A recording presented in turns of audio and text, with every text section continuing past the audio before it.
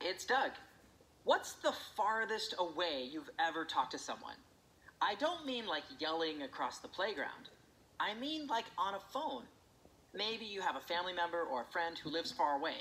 Maybe someone who lives even in another country. You could call them on a cell phone. You can even talk to them on video chat, like FaceTime or Skype. When I was a kid, growing up in the 1980s, iPads hadn't been invented. Even cell phones weren't really a thing yet.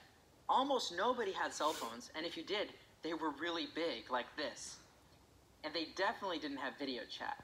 If you could go back in time and show people an iPad back then, they would have been amazed.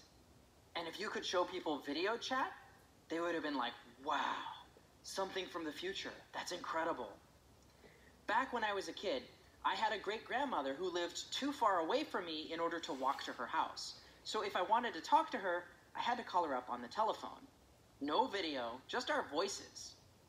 But when my great-grandmother was a kid, almost nobody even had telephones then. Telephones had just been invented when she was a kid, and they were really expensive. If my great-grandmother wanted to talk to any of her family who lived far away, well, she couldn't.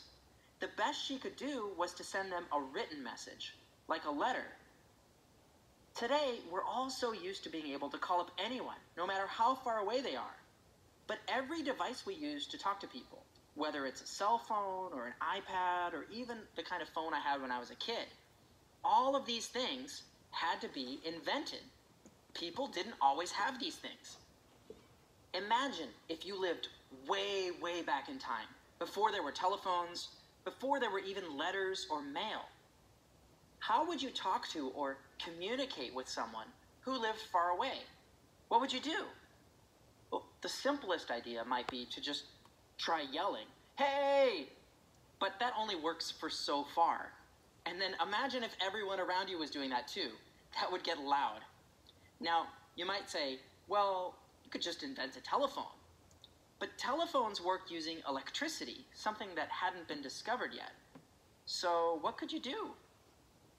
Think about it. We could even make this a little simpler. Instead of using sound to send a message, what if you used light to send a message? Like, let's say you wanted to send a very simple message, a simple yes or no, to a friend of yours who lived down the block from you. How could you use light to do that?